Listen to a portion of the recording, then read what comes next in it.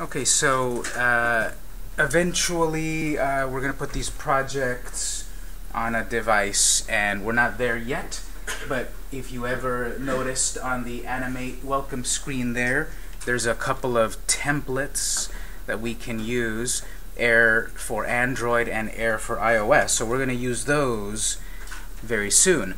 We're going to create a project that will work on an Android device or an iOS device. So it's built into Animate, where you can create projects that are mobile. So I've been working with Adobe Animate, and when it was Adobe Flash, since about 2005, and I've seen its evolution. It was at one point only a web-only software where you make websites and web projects, and then eventually they transitioned over also to mobile devices, because more and more of us have a mobile device. A lot of traffic throughout the world is becoming on a mobile device. So with the latest versions of Animate and Flash, you are able to create projects that go on a device. So if you've got an Android device, here's how we set it up to use it. Now, I can't quite show it on my screen here, of course, but I've got a device to show you right here. So you want to, I'll do it in general, and then if you're having individual trouble, we can do that. So on your device, we need to go to your settings, wherever the settings are of your device. On mine, if I swipe from the top, I can go over to my settings. Now, often these Android devices have a Google settings and a regular settings. You want to go to the regular device settings. When I'm on my regular settings, if I go all the way to the bottom, in my case, at the very, very bottom, it says About the phone or about the tablet or whatever, and I have also where it says Developer Options. If you have Developer Options, you're almost there. Most of you don't have the Developer Options. We have to turn it on. So let's go into the About Phone screen. So in the options, go to the About the Phone all the way at the bottom. And then you should see an entry that says Build Number. Whatever your build number says. You're going to tap that 7 times. You're going to start tapping it, and it's going to give you a message. You're about to activate developer mode. So tap it a few times, 7 times, and then it'll eventually say you're a developer. So what that means is I can then go back. So after I've tapped the build number 7 times, I go back one screen, and now I should have a new screen, Developer Options. So I go to Developer Options, and you want to turn on that developer screen. You may have an on and off slider at the top. I want to turn it on if it's not on. And it might give me a pop-up that says, these settings are intended for developer use only. They can cause your device and the applications on it to break or misbehave. So it's just a little scary message saying you're about to activate, advanced features. And I would say we activate it in class. When we're done with class, we turn it off, just to be secure. I'll click OK on that. Then there's going to be an entry, if you scroll down somewhere, that says USB debugging. You want to turn that one on too. Another scary pop-up will say, are you sure you want to allow this? Use this to copy data between your computer and device. I'll click OK. And then lastly, there should also be an option to stay awake. I want to turn that on. I don't want it to get locked every time. I want it to stay awake, so that I can see what I'm doing. Then I'll go back home. Those are the options I need to turn on for developer mode. So we've got USB debugging, and we've got stay awake. Anyone need any help with activating that? We need to do that first in order for it to communicate with us.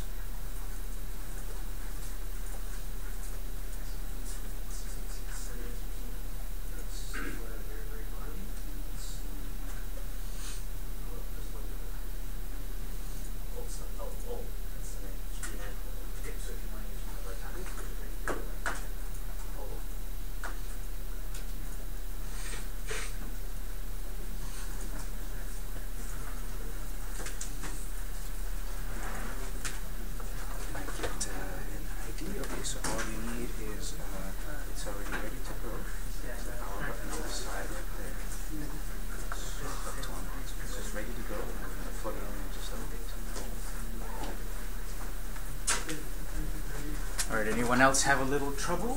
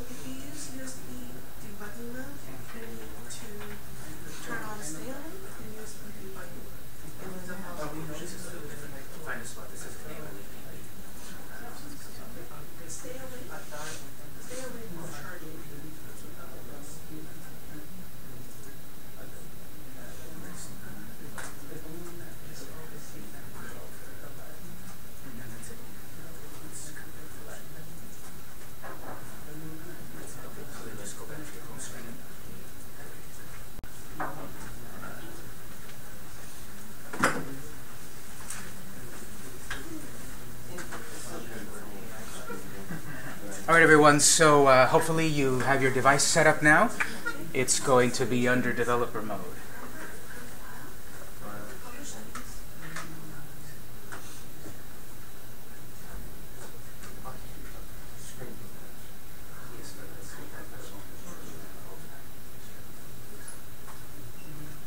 So the device should be set up like we just did. And I forgot to say also, we also need a cable. Did you bring your USB cable to plug your device into your phone? If you didn't, I have cables here, but we turn on the developer mode on this thing, and then we plug it in to actually use it. So hopefully you brought a cable. Anyone need a cable? USB cable? Okay. Let me give you one right here. Come on up here. Did you already turn in ID? No, didn't. Let me get an ID so that I can give you this one. Cable? ID, just, it's already there. Great. We're both like, what?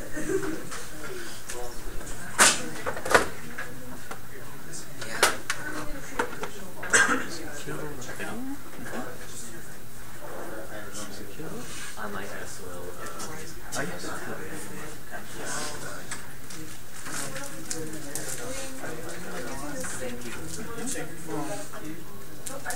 Yeah, it's the same USB cable. Thank you. Cable.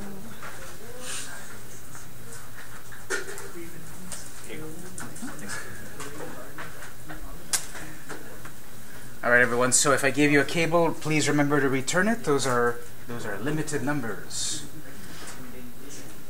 So we turned our phone into developer mode, and then you want to plug it in. But how do we, what? Sorry. Were you not paying attention for developer mode?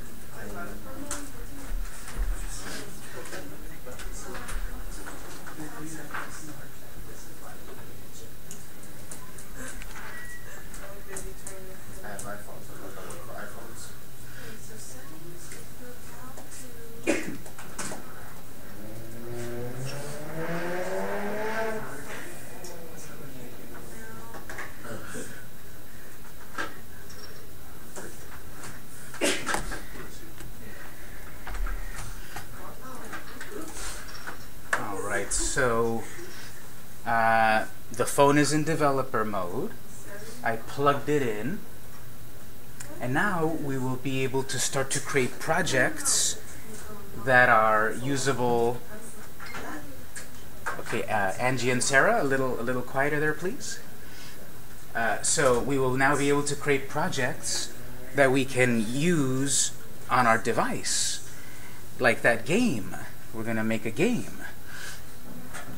So the first thing we want to do here is, under the Create New column, let's select Air for Android.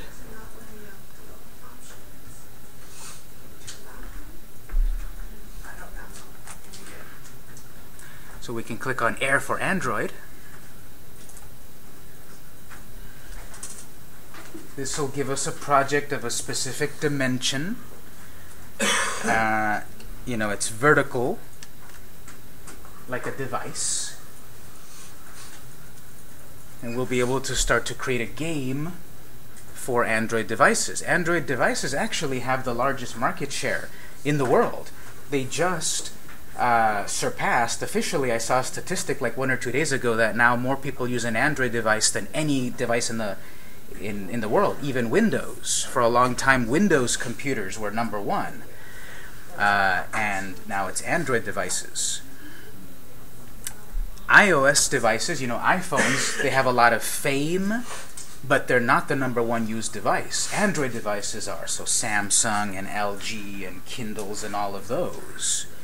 So the cool thing is we can create projects in Adobe Animate that can go on devices. So here let's do File Save As. And I'm going to save this onto my flash drive. So go ahead and go to your flash drive.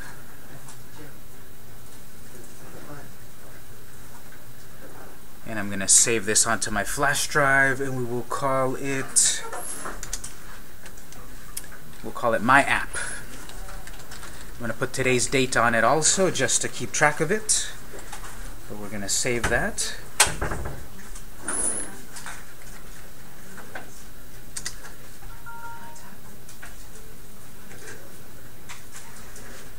Now, the project is going to have music, as you saw last time.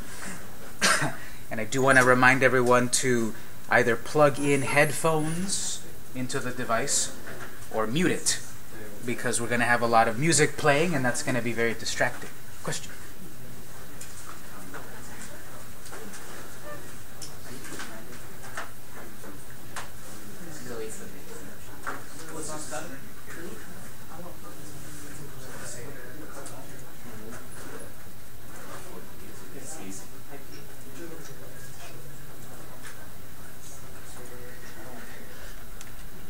Alright, so I'm going to save it here, and then I'm going to get a brand new document that is vertical, like a device. To see if this works, because we set up our device, and then we need to see if it's all fully connected, I'm just going to draw a happy face, just whatever, and I want to see that on my device. I want to get my project onto my device. So make sure it's plugged in. The developer mode is on. I have the Air for Android project. I'm going to save that. And then the way we get this onto the device is there's the publish screen. We are not going to do the control test anymore. We need to do publish. So we'll do this first. Go to File menu and select at the bottom Android settings. Here first. File menu, Android settings.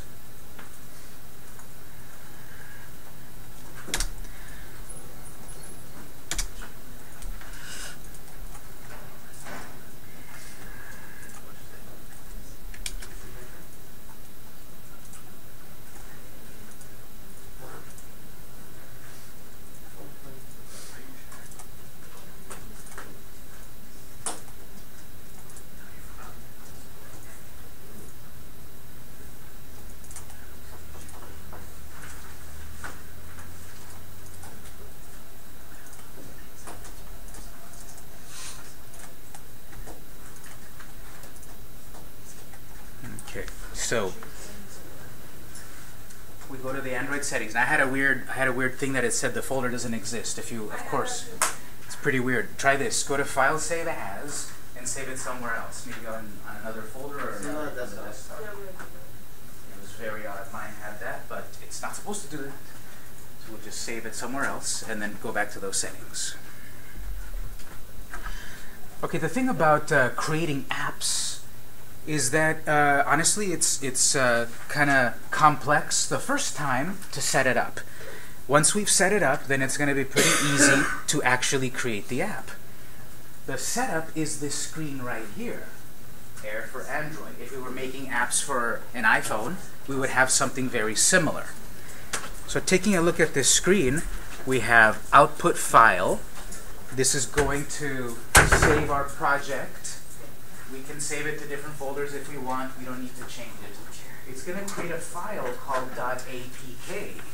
So it's not going to be a movie file. It's not going to be a Swift animation. It's going to be an APK file, an Android package file. So it's going to be an app that runs on Android devices. The name that will appear below your icon on the device is right there, app name. So I'm going to have a name on my app. And if I'm looking at the Twitter app or the Facebook app, that's the name below the icon, right? That's the name below the icon. I'm going to leave it as is for the moment, but later on I can change its name under app name, and that's the name that will appear below the icon.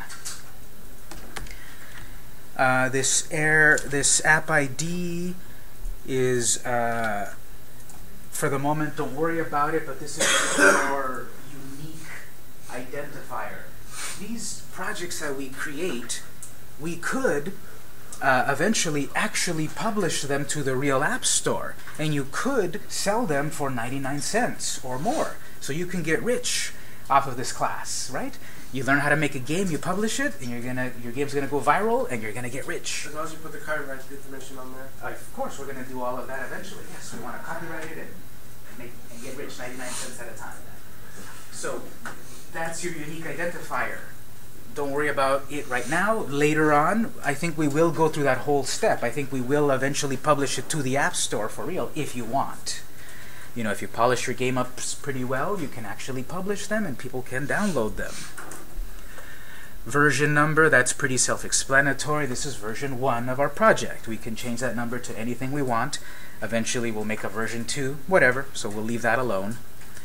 Version label is optional, but it's another way to put a version number here, or a little note, or whatever. Just don't worry about it.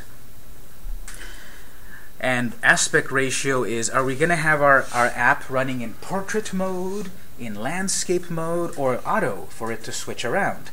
Right now I'm going to leave it on portrait, but eventually this project will be put to landscape. When I was doing the demo last time of the game, remember I had the game landscape. I wanted landscape. We could make our game vertical, that's fine. Except, you know, for games they're often landscape because you want the wide, you know, the wide view. We'll leave it on portrait. Full screen audio orientation, don't worry about it. Render, don't worry about it. So I didn't change anything here at all. Just general information that we're about to create an actual app. On the tabs at the top, let's go to languages. And here we should choose a language that our app will be in. It can be more than one language. I'm going to select English. Later on I might make it in different languages, so you can turn that on. But I'll select English. Let's go to the Permissions tab. When you download an app, or when you do updates, it might tell you, this app would like to use the microphone. This app would like to save files on your device. These are the permissions. So ours, we wanted to access the phone state. We want the app to be able to check on aspects of the device. Is it low on battery? Is it locked? You know, basic features. If we wanted our app to access the internet, we would turn that on. If we wanted the app to take a photo, we would turn on camera. We only need the read phone state at the moment.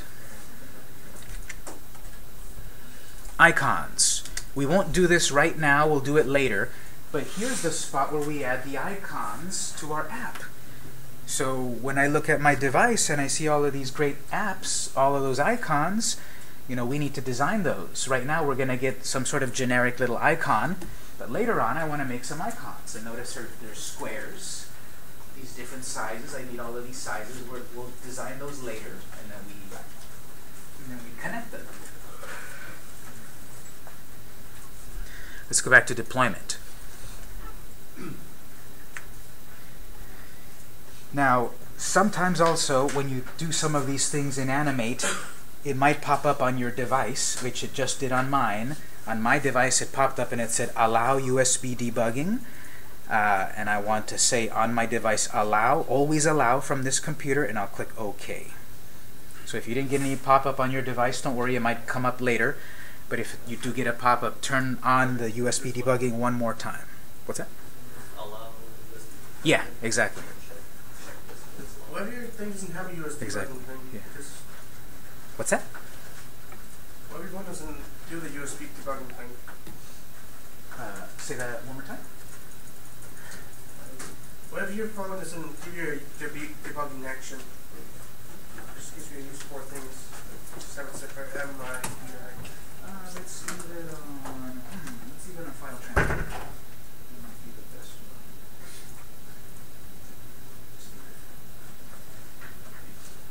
one. All right, so this screen is that complicated screen that once we set it up once, it makes sense. But what this screen is about is, first of all, at the very bottom, it should hopefully say, when we publish it, install our app onto the connected device, also launch it. Where's your device? So mine is right there.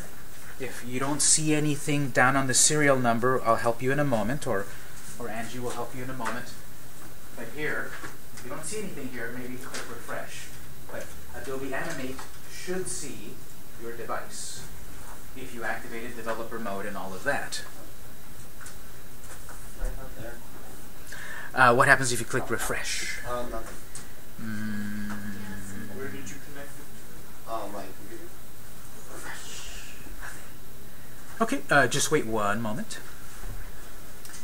Now, on the next part right here, on air runtime, under air runtime, the way that this works internally is that our Animate projects get converted into Android projects in one of two ways. The person has to install Adobe Air on their phone, and then they could use our app. Or we could bundle the extra code right into our app.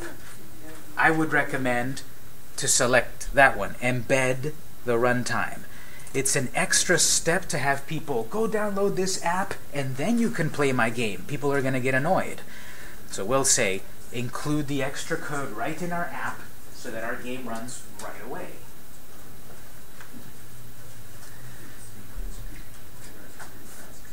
On the Android deployment type, this should be just fine. We want to create a version that is ready for the device, not a debug version. So it should be ready to go on the device. And then we get to the top part here, certificate. To become an app developer is actually really easy. You don't have to, you know, apply or do any extra steps. When you want to release the app, we'll get to that later, to the world. But right now, to become an app developer, it's this screen right here. We need a certificate. We need a special file that identifies us. I'm a developer. Here's my app. So if we have a certificate, we can then use it. We don't have a certificate, so we will create one. We're about to create a special file that will identify us as a developer. Definitely, once we create it, save that file in a very secure place because you want to keep using that file in your future projects. You can create one whenever you want, but then it doesn't quite work because now you're a new developer. You want to keep using the same file we're about to create right now. So click on Create. We're going to create a certificate. We're going to become an official app developer. Android app developer. There's a bunch of stuff that we can fill in here. We can do this for real. We can do it for fake if we want. It doesn't matter. Again, if we're going to make a real app and publish it eventually for real, it might be a good idea to fill this in for real. So publisher name is my name, your name. You are the publisher. You are the developer.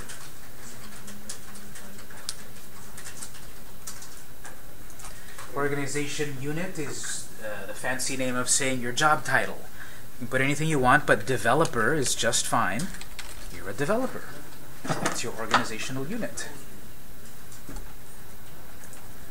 Organizational name. What's the name of your app company? Again, you can put whatever you want here, and it's real. You are a developer. So I can make up a company called Victor Apps. You can put whatever you want. This is not really changeable later. So if you get an idea later that you want a different name and all of that here, you have to create another certificate. You can create as many as you want. And you can't really change these later. So I'm creating my Victor's Apps company. I'm operating in the US, so I'll leave that alone. And the reason this file is important is because this file shows Google, eventually, you are a developer, here is your app, you typed your password, it's your official app, so that someone else doesn't release an app with your company credentials. So make up a password here.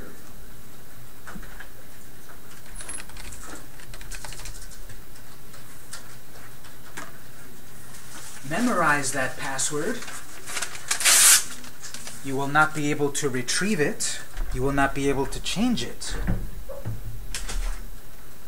If you forget what your password is, you'll have to create a new certificate.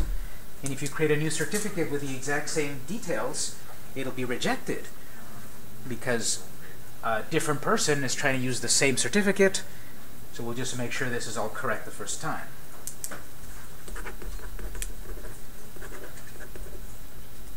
So I need to write it down. I'm going to forget. Type is default, don't worry about it. Validity period, 25 years, don't worry about that. Our certificate is valid for 25 years. So that assumes we're going to still be making apps 25 years from now. Don't change that. That's the default that we want. This file, we're going to save it somewhere, like on your flash drive. So let's click Browse. On my flash drive, it's going to save a file, a P12 file, a certificate file with whatever name there. You can keep it the name of the project, that's fine. You can put your last name on it or your company name, that's fine. But save it somewhere. I'm going to rename mine to Victor Apps, the name of my company. So this P12 file is going to be used to sign my app, to vouch, to confirm that this is my app. So that P12 file is very important.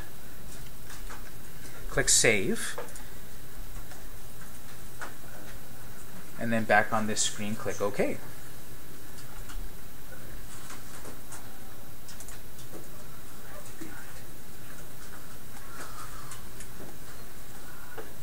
So it'll think about it for a moment and it'll say self-signed certificate has been created.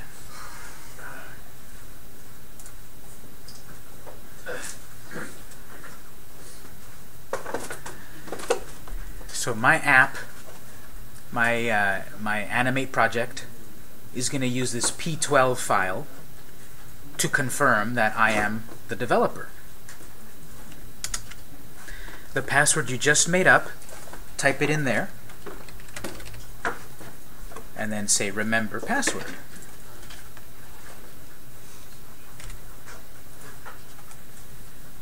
And then at the bottom, click Publish. Look, last name is not showing up on my... Okay, let me check you one moment. Click Publish, wait a moment, and then check on your device, and the app should, the smiley face should appear on your device. Just to confirm here on your device, did you activate the developer mode?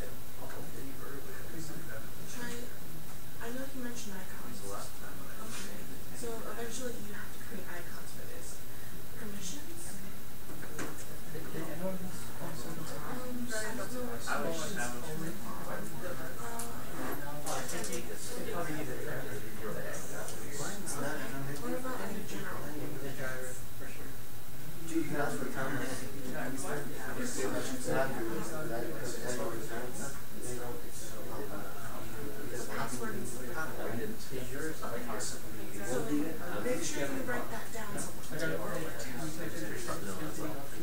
What do you think? Well, it has a check. This part for the moment, we'll still be able to work on it. Not detecting, not detecting. I don't think it's taking it. Yeah. Well, his is detecting. I know Andres isn't detecting. Yeah,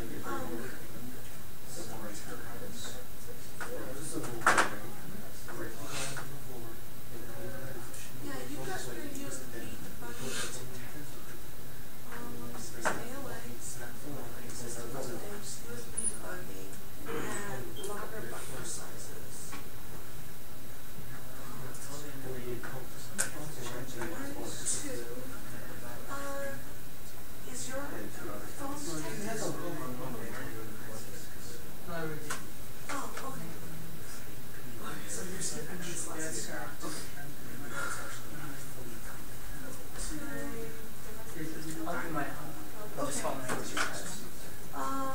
But yours, so I had it. Okay. Yours isn't detecting. Yours isn't detecting. Oh, I don't think I have it. you want to borrow the tablet? But there's no guarantee that it will actually show up.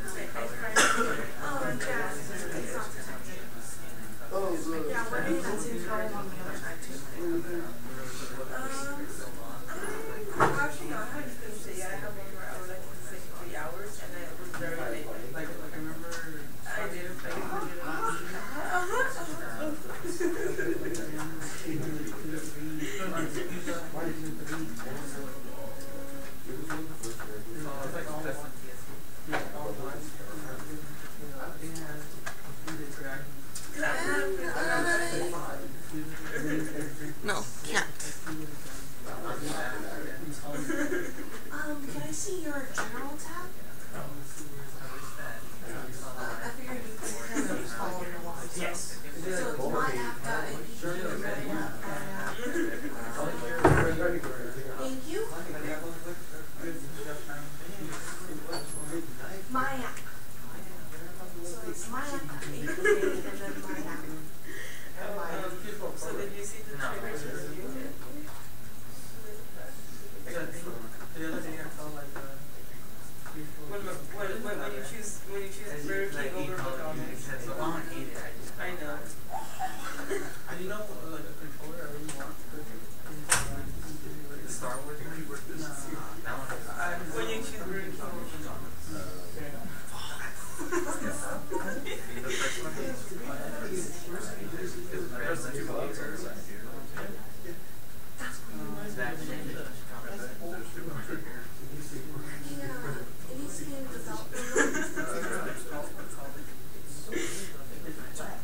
someone commented that on the original trailer.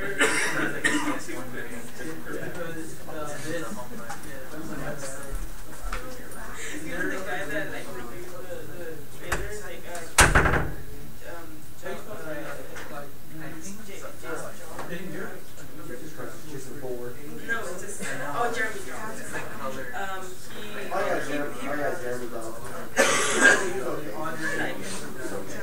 I like his videos. But yeah, no, he I never had. Yeah. I was gonna watch it. I don't understand. Usually just use computers. Things like this.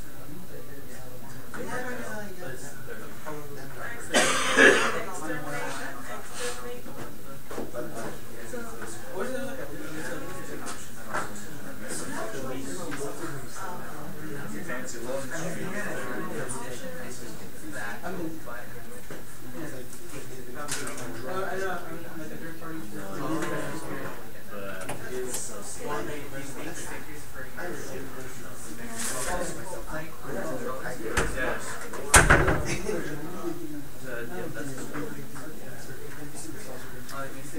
All right, everyone. So, you know, I make it look so easy, and it's not sometimes.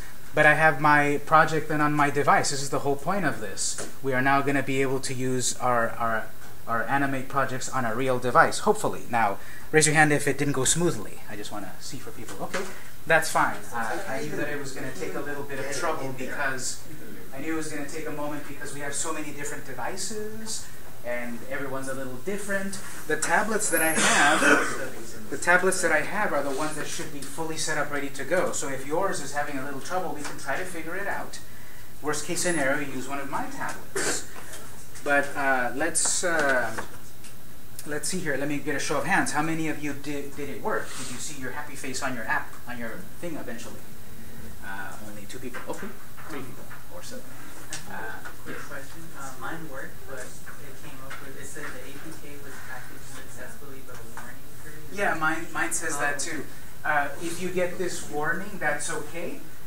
Don't worry about that. But if you did see it on your device, then it worked.